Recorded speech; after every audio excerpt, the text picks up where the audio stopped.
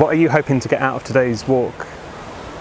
First of all, I'm kind of quite happy to be out the office, especially with everybody working from home at the minute. It can be a bit tough, so it's nice to be out in the fresh air, even though that the rain and the weather's pretty rubbish. But for me, we've had a lot of rain recently. The river's changed. You can see straight away that the river's in flood, which is a lot different to what we saw in the summer when we had a lot of dry weather. So I just sort of want to take in how the river's changed over such a short period of time, especially as the seasons change from summer to autumn now. And also, I'm a scientist, so I deal with numbers and facts and figures. I'd love to see what your perspective is on the river from an artist's perspective and see what I can learn from your observation of the environment. Brilliant, sounds good. Well, I mean, I live near this river, but when I live next to it, it's not quite that small, but it's smaller, a lot smaller. And where I live, it's flooded as well, and it's gone out into the field. So it's really interesting to see the effect of that further downstream. And similar to you, I'm quite interested in how we sort of focus on similar subject matter, but we come at it from quite different directions.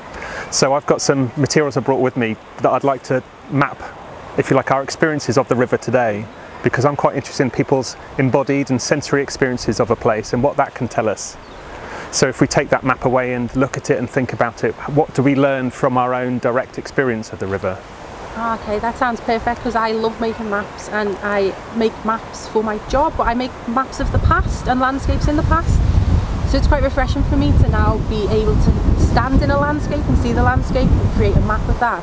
Whereas usually I'm looking at little pockets of information that we've dug up from the ground, often that has archaeology associated with it. So it'll be a quite nice change for me. Excellent, and I think that it's fascinating because if you like, you're mapping the past. I'm very much about mapping as you go along, so mapping in the current moment.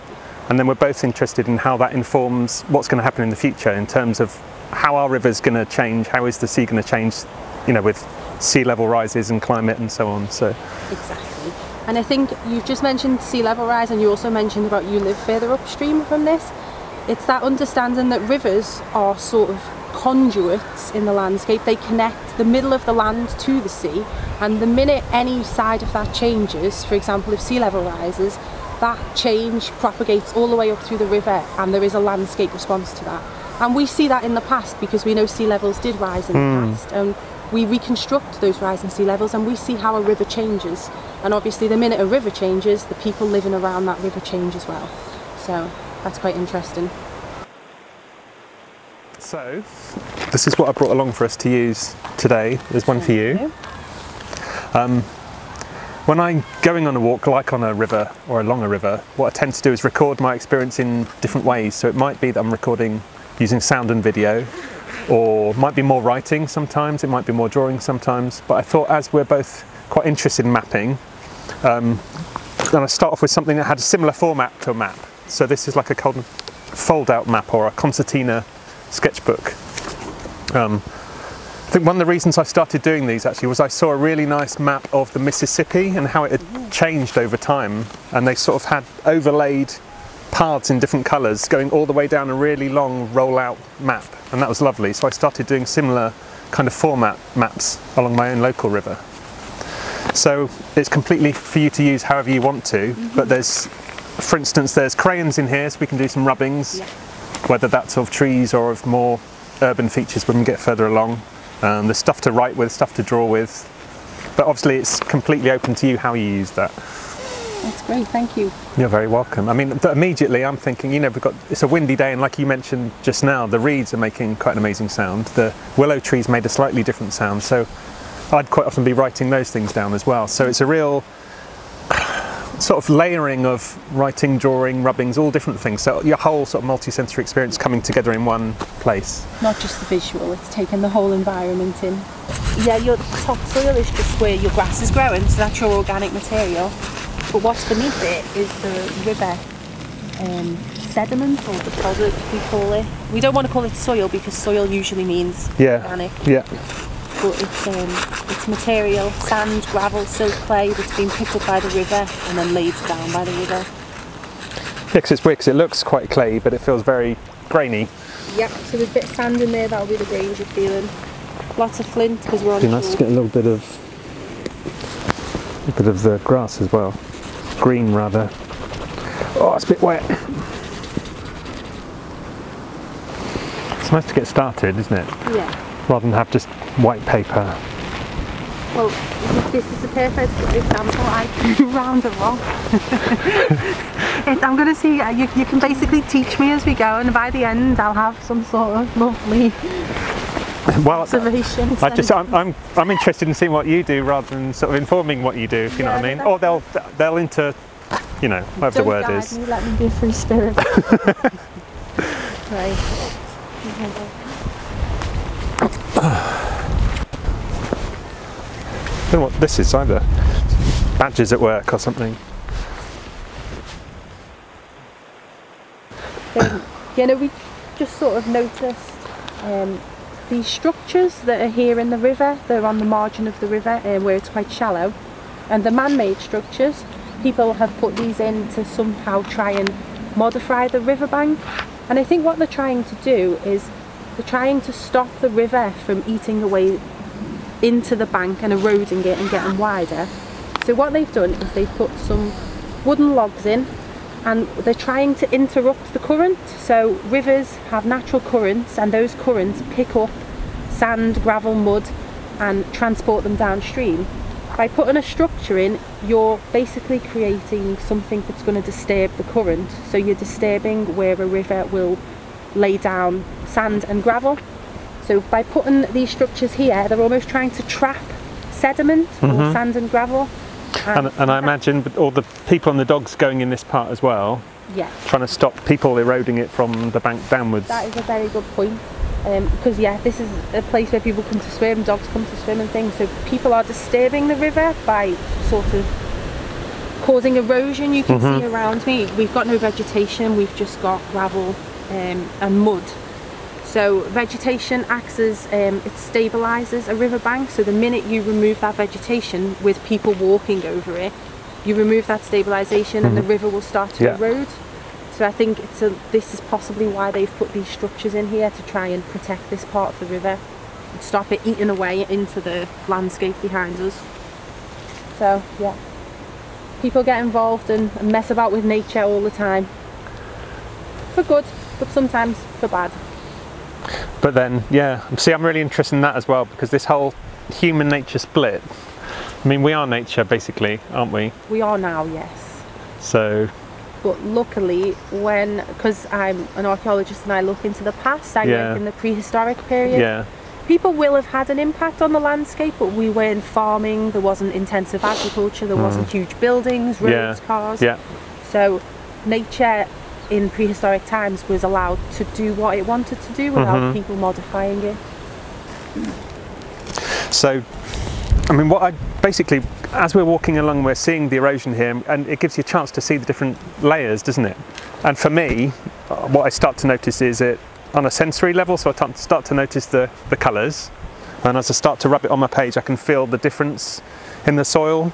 So from the topsoil, which feels quite fibrous, I guess, because you've got the plant matter and stuff in it, into what you were telling me about here, which felt a lot more grainy. Yeah, well, you can see visually, you can see straight away there's lots of gravel and shattered bits of flint in this material here. It's lighter in colour. It does feel grainy, that's because it's got sand in it. Whereas this top layer, fibrous is the perfect description for it, because that is all the roots from the grass and the vegetation that's grown along the riverbank. And the reason it's such a dark colour here, it's because it's organic, so the vegetation is decomposing and adding organic material. But the minute you dig deeper, which luckily we can see here because the river's eroded the bank, you get into what sometimes is called sort of natural, in terms of there's no vegetation or there's no organic material within it. And this is essentially what the river is carrying and what the river is laying down. It's something we call, the river is depositing it, so sometimes we refer to this as a deposit. Okay. And a more technical sort of term for what we call this is alluvium, which essentially means any inorganic material that is being carried by a water body. So this is the river alluvium. So there you go, there's a little fun sciencey fact for you, word of the day. So for me, when I take this away, like if I go back to the studio or something and I look at this, it's almost like a visual or a sensory prompt that will remind me of our conversation. That sort of helps me learn, essentially. Okay. So I guess that's just the way I learn things. But I've also started to write down other things that are happening around me as well. And the fact that you said it's basically a layer cake, because again, that's like a visual sort of metaphor for what we're walking along, what's under our feet. Yeah, no, it's really challenging visually. So to think about, we're looking at the landscape here, but also what's beneath us. Because in the past, and as time goes on, all of these layers, we do often call it a layer cake, they build up through time. So if we were to dig beneath us now into the ground, we would pull up all of these different layers. And we can see here we've got the river alluvium that was laid down by the river. We've got the organic material. But let's say something happens and a big flood comes in, and where we're standing now gets buried with a load of more river alluvium. If I dig down, I can see river alluvium, soil, and then river alluvium. And just from looking into the ground and what's beneath me, I can make some interpretation about what happened. So I can say that the river was flowing here, and then a vegetated, lovely floodplain landscape developed, but the river changed and the river flooded the landscape. And then I can start to ask questions about what drove that change. Was it climate change? Did people modify the river in some way? So I suppose for me it's looking about the landscape as we see it now, but it's also using your imagination to think what's beneath you, and what did all those past landscapes look like, and how do they all build up through time.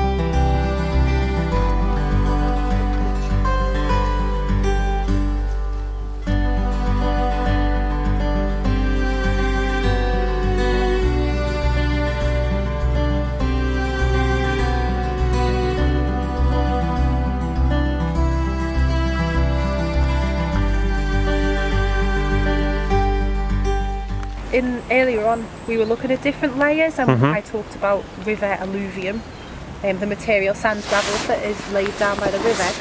But we've entered part of the river where the river seems to be flowing directly over the chalk bedrock. So bedrock round here is chalk. As an artist, I'm sure you know quite a bit about chalk in terms of using it as a medium for your art. But something I did see in the chalk here is these big flint nodules. If you live in the south coast, you'll see that around. And rivers often carry huge amounts of flint where they flow through a chalk bedrock landscape. And that is because the river water tends to dissolve the chalk. So the chalk itself, sometimes it's like toothpaste, you can sort of break it apart in your hands, and it creates a sort of really sludgy, clayey mud. So where the river dissolves the chalk, it leaves behind these flint nodules, and they can be quite large, and they get tossed around in the river and they shatter. They become gravel on the side of the river. But we can just see here we've got chalk right here, so in terms of the river, it's cutting directly down into the chalk bedrock. And we were saying, because when we were talking before, right at the beginning, we were looking at the different layers. We were talking about how there's a sense of going back through time, right from the living, breathing, growing stuff on the surface down through into the, down here into the chalk, which is millions of years old, isn't it, in terms of when it was formed anyway? Yeah, millions and millions, sort of around 60 million years ago, give or take a couple of million years. So that's really ancient. And chalk is actually made up of lots of fossilised organisms that used to live in a tropical ocean. You know, we're not in a tropical environment now, but all of that material fossilised, created the chalk, and then the landscape that we're looking at is probably only sort of, I don't know, 10,000 years old on top of the chalk. So when you hit bedrock in some ways and you're looking back through time, humans were not around when bedrock formed, so for me as an archaeologist, it's a bit rubbish. But for you as an artist, maybe you could get a little bit more from the actual rock. But sort of prehistoric people also in some ways used to make the most of the natural bedrock resource, because a lot of the flint that you see within chalk is what was used to make stone tools, hand axes.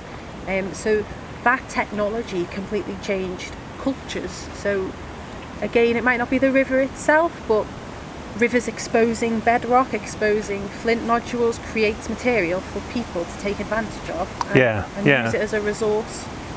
So a strong relationship way back into prehistoric times of people with rivers and the environments that surround them. And obviously people using rivers as a means of transport as well, and then accessing those resources as they go. Exactly. I said earlier about in the past the landscape was a lot more vegetated, it was very forested. We're talking times where you don't have maps, you haven't got your phone. People had no concept of the geography of the landscape. So a river itself creates a pathway or a conduit through that landscape. And I think that's another reason why we see such strong concentrations of archaeology along riverbanks, is because people were just attracted to them.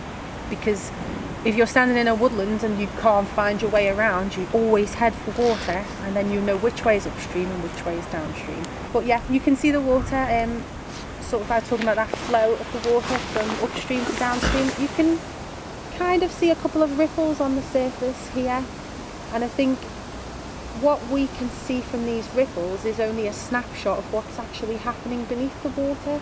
And so all of those currents that are sort of eroding, picking up material, taking it downstream, all of that is happening beneath the surface, and we're only just seeing a little sort of glimmer or flicker as the light reflects off the surface.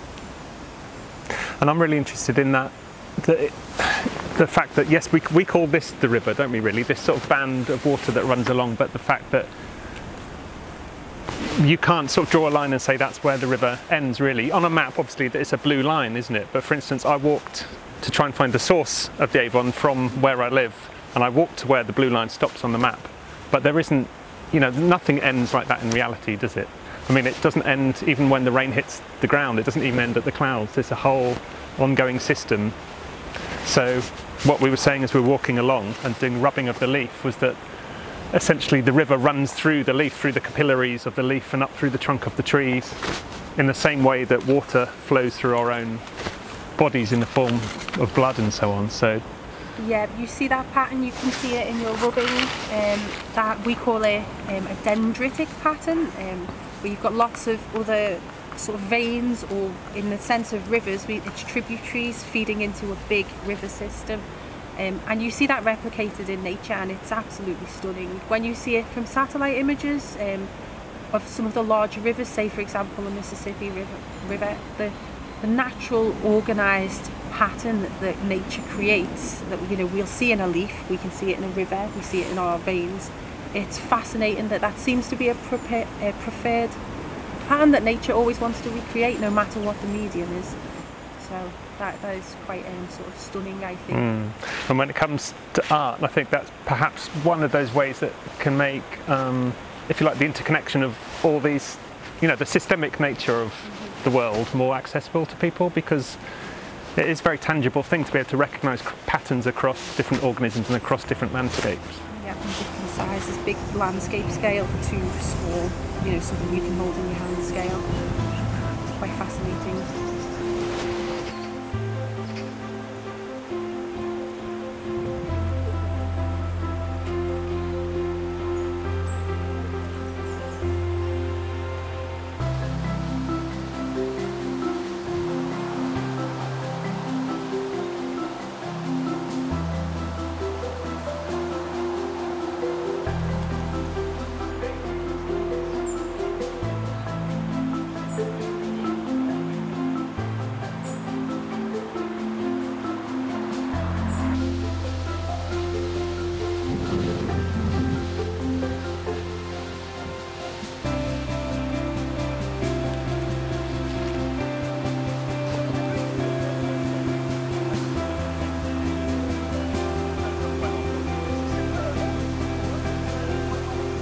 So we've sort of headed out from the more rural part of the river to the sort of other side of Salisbury. Now we're entering pretty much Salisbury town centre, and straight away, I mean, as we came through, we first of all noticed the concrete when we were underneath the bridges, and then you can see along the banks now that there's definitely humans are starting to interfere with the margins of the river itself, and trying to control that.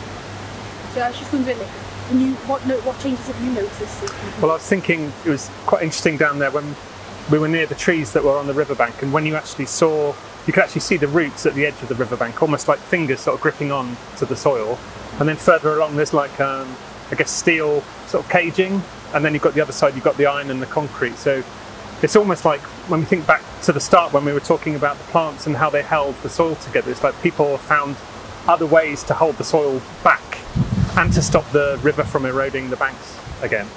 Yeah, it's definitely more of what they call like hard engineering solutions to managing rivers. And the soft engineering is using vegetation, and this is more like stick a concrete or a steel wall essentially at the edge of the river and try to control it. Yeah, so it stops that changing, that, you know, like when we were talking earlier about how you can map the way that a river changes its path over time. Well, this is obviously fixed, it's not being allowed to change as such, is it? Yeah, and I'm sure if we looked at a map and we looked at what the river looked like from above, we'd see a lot more straight lines rather than that natural sinuosity and that natural flow that you see usually.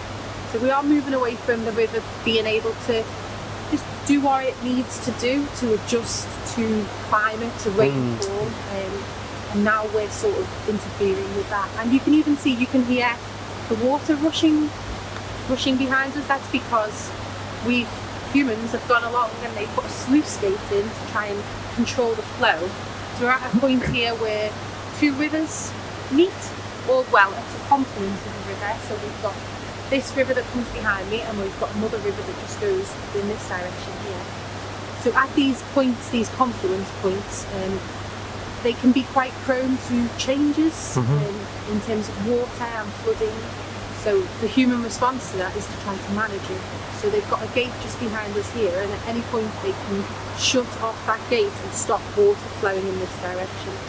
And maybe that's part of flood management, to protect any buildings or people that are living along that side of the river, and they'll divert the flow in this direction. And one thing that I was noticing as we're going along is how the marks on the pages have changed from the more, if you like, organic shapes and the more natural pigments, if you like, into noticing text, noticing straight lines, architectural features and things like that. So when we're talking about how the river is controlled and constrained, and thinking about the future where, you know, there's going to be more fluctuations in terms of rainfall, there's going to be more extreme weather events, shouldn't we, do you think, be thinking about giving the river more space within cities rather than developing right up to the edges of the river? Yeah, it's certainly a case of when you constrict the river and you give it such hard boundaries, if we do have more rainfall, more storms, or more sort of flashy floods with high intense rainfall, if you restrict that river, then you're almost certainly going to flood your landscape, because the river just physically cannot hold all of that water. But normally, sort of, if you look around us here, you can see tarmac, you can see concrete. We're creating a situation where we're essentially putting a cap on the ground, and we're not allowing the ground to absorb that extra water. It's passing the problem on to somewhere else. It will just run off. It'll either come out of the river and flood the surrounding area and have nowhere to go, or it'll flood here, but it can't go into the rivers because the river is restricted. So we certainly do need to think about giving rivers and landscapes, giving them the room to be able to behave as they normally do, and let them, you know, the ground is excellent at soaking up water and holding it there. But here, it's being sealed, isn't it? So it hasn't got that opportunity to seep into the surrounding we're putting a cap land. on it, and we're not giving the environment a chance to respond to climate change, because we're restricting it in some ways by just building on top. And obviously, when you do restrict it, that makes the sort of passage of water faster, so you're just passing the problem on to someone else further downstream. Faster, more erosion. We were talking, you know, these barriers are put in to protect the river banks, but if you've got more water and higher energy flows, you've got more erosion. So these barriers and concrete at some point they're not going to be good enough to hold the water in, and then you can get catastrophic sort of failure of not so much a dam but of the river margins, and then the flooding that's associated with that is a lot more extreme.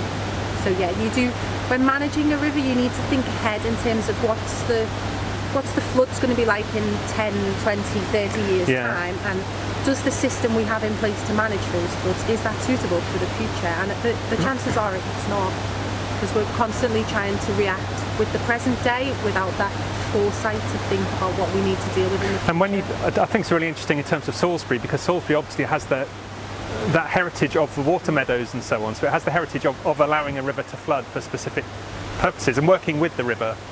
So in some ways, again, we can learn from the past and look to ways of managing the river that work with its natural sort of ebb and flow. Exactly. No, you've got it in one. It's important, like thinking about the past. I always think about prehistoric times, but in Salisbury and the water meadows and sort of human management of the river systems and the water courses, that's been going on since the 17th century. So we've got hundreds of years of history of us interfering with the river as it is, in a slightly different way, not in with concrete, but it's ways of diverting water, flooding fields to save other fields and vice versa. So there is a long heritage of people and management of river systems in Salisbury.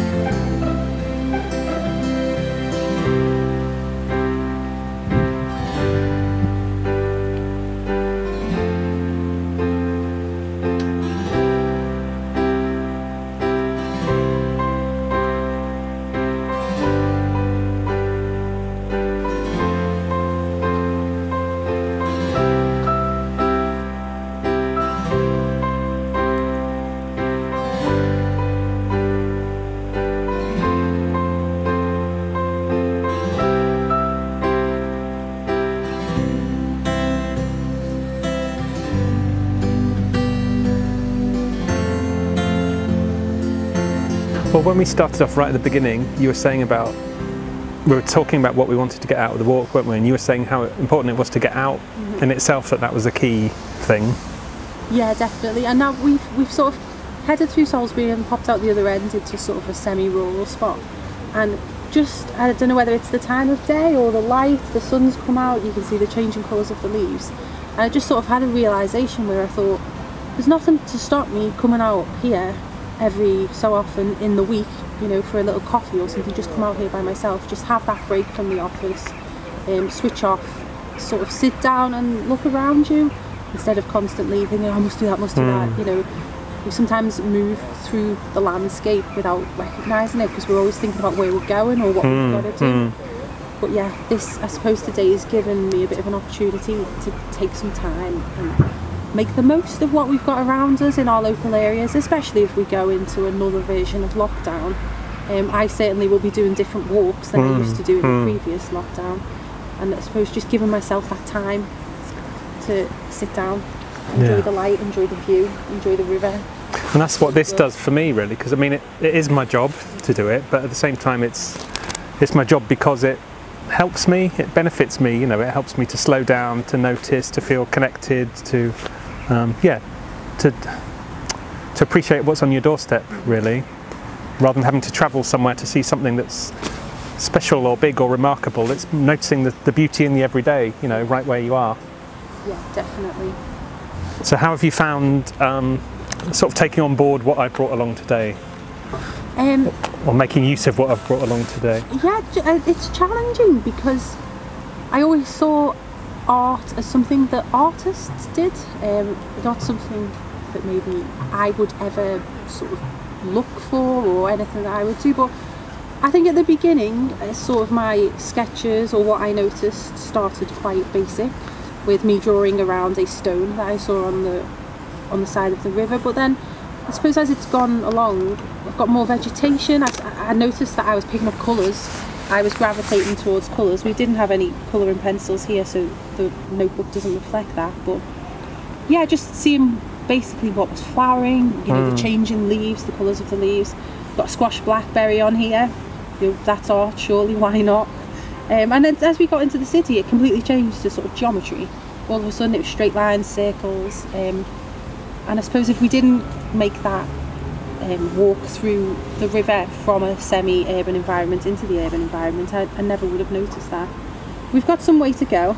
I think my favourite so far has to be the tree bark rubbing. Yeah, it's lovely. There you can see, quite basic, but you know, for me that looks like art as opposed to scribble around a stone. But you see, I really like the drawing around the stone.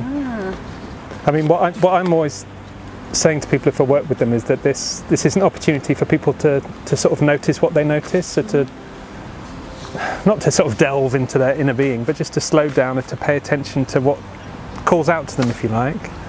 And that sort of helps you to reflect, I think, on what's important to you within your local environment. And like you were saying, you're starting to notice that you're drawn to colour and so on. Yeah, I didn't know that before. And in itself it might feel like a little thing, but I think it does help you to get to know yourself and to feel more sort of grounded, or there's something about it that I just think works. It's hard to pinpoint exactly why or what, but yeah, so you can learn a little bit about yourself.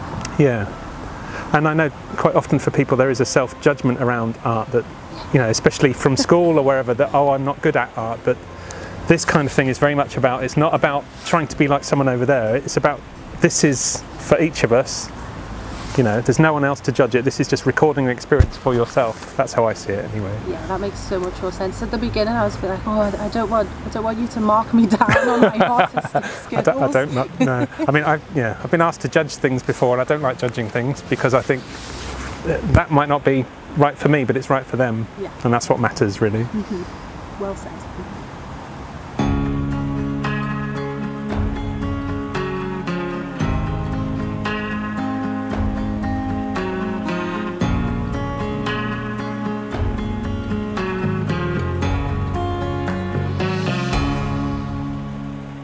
We've walked through Salisbury and we're in the water meadows now, and you know, you can't ask for a better view towards the end of the day.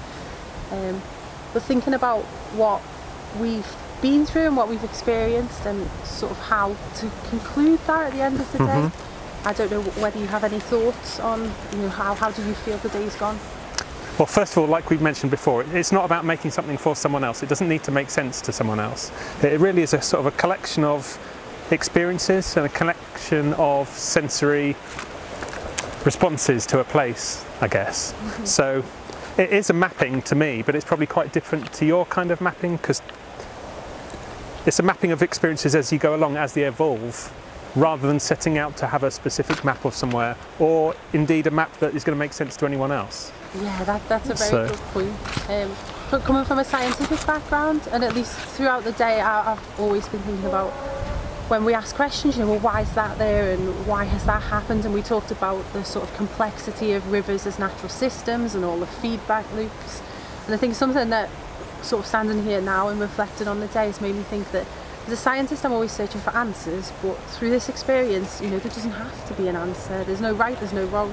You don't even really need to think about it in that way. You just need to take a moment and sort of soak in your experiences and just enjoy it. And I think for me, a lot of the time the answers, if you can call them answers, or the learning comes later. So at this point, I can look back and I can see I've had a very rich day and I've really enjoyed the process, but I might not have clear things in my head what I've gained from it. But you know, next week I might read something or I might talk to something and something will pop into my head and make a connection with this experience, and then it will all start to make more sense. So it's almost about leaving room to to not fully understand the importance of what you're doing, but to go with the flow, basically, and to just trust in the fact that if you are recording your experiences in ways that are relevant to you and of interest to you, it will be having some benefit. You might just not know what it is at that point. Yeah, and I quite like the way you describe this as a map, because that's a map of your experience. I hold it up in a bit of a windy. And you know, everything that you've seen and absorbed today. Whereas for me, traditionally, I make maps. I make maps of the past, of past landscapes, and that's something that does require a lot of imagination, because I'm using little fragments of evidence that we find buried in the ground all over the place, and I'm supposed to be able to connect all of that evidence to build up a picture of the landscape. And it's not so much an artist's impression of the landscape, it's sort of seeing what fossils we find in the ground, what does that tell us about the trees that were growing there, where were the trees growing, and I can begin to populate, you know, a land, say 10,000 years ago, 200,000 years ago, there was woodland areas here, and I know that because I've got fossilised pollen that tells me that, or there was a river here, and I know that because I found river alluvium sediments. So they're the types of maps that I'm used to creating. And they're not so much traditional like we see today, where a map is truth. You know, we all nowadays have Google Maps on our phone, and we rely on it so heavily. I'm sort of somewhere between this type of map where you're gathering experiences and senses, and you know, a hard Google Maps. It's a snapshot into the past, and it does require imagination, but underpinning that is all the scientific data. Brilliant.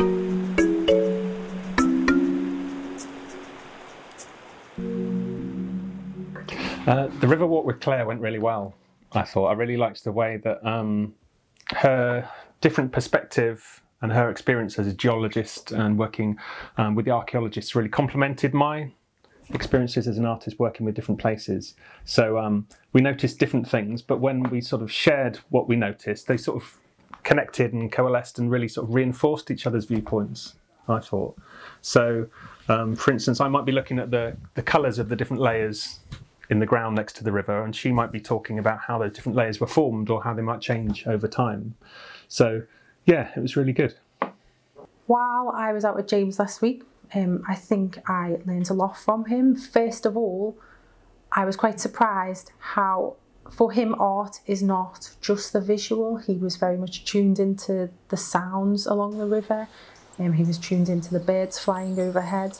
So for him, the experience was more than just what he could see. It was about what he could feel, what he could hear. And for me, I always thought that art was, you know, the end product, you know, the physical thing that you see, whether it be a painting or a sculpture or something like that. I think the main lesson for me was that art is the process, not just the end product.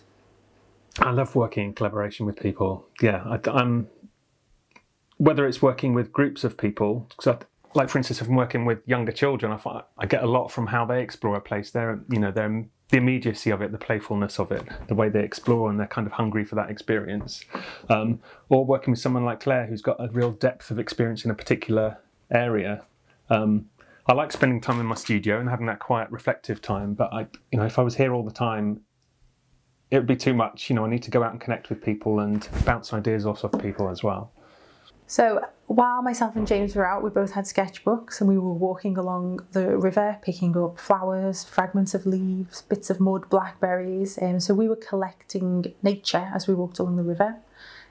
which is quite natural for us as archaeologists because our whole job is about collecting little fragments of the past, essentially.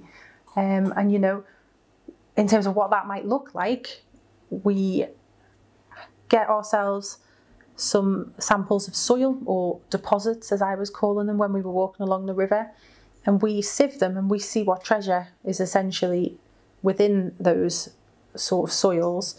And treasure for archaeology can often mean, I don't know, jewellery or gold coins, weapons, but sometimes treasure can be something as simple as a fragment of a leaf, which is similar to what myself and James were collecting last week.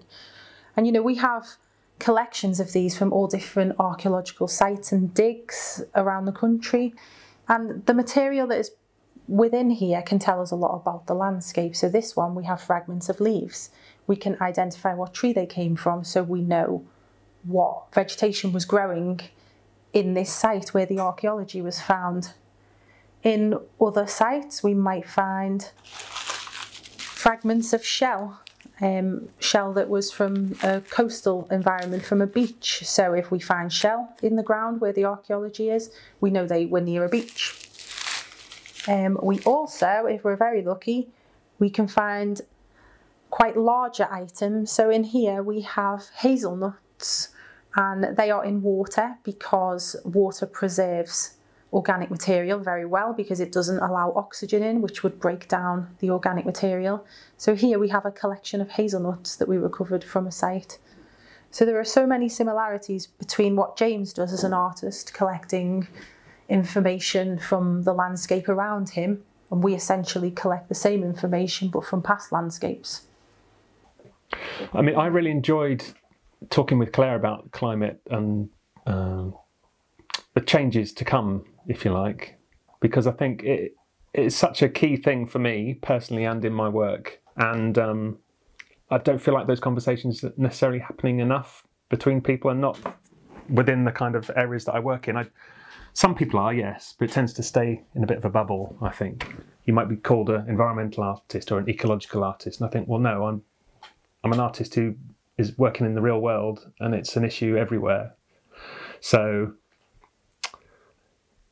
yes, it was really good to actually talk with someone whose job is to explore how rivers and sea levels and land changes over time, and to talk together about how that might affect rivers and people living alongside rivers in the future. So as myself and James were walking along the river last week, we just had a couple of days of really heavy rainfall, and you could see that the river was starting to flood. The water levels were quite high.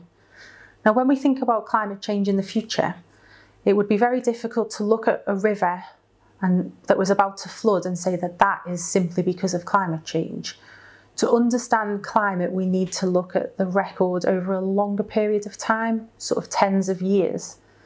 So while, you know, it's difficult to observe climate change as humans, what we can do is, you know, if we were to walk that river every single day for a year-on-a-year basis, we could observe what was natural for the river, and then we would be able to tell if a flood event was unusual or different. And it's at that point that we'd be able to say possibly that that was climate change. So when myself and James started out on our walk last week, we were in a semi-urban environment that, you know, we were in lots of fields, and the river looked like it was in flood.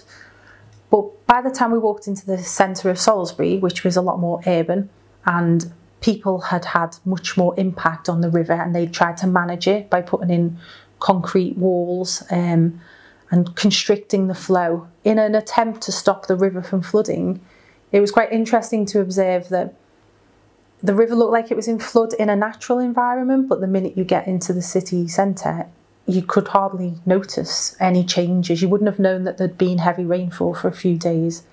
I think it's that people's interaction with the river and nature in trying to manage it.